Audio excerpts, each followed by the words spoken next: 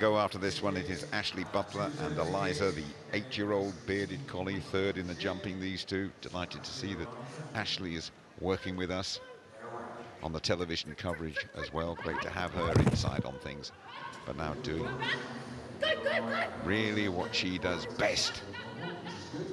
Fantastic handler, Ashley Butler, and this is really good so far over the IAMS jump. Beautiful clearance from Eliza on that one. In and out of the tunnel in the blink of an eye. Good style through the weaves as well.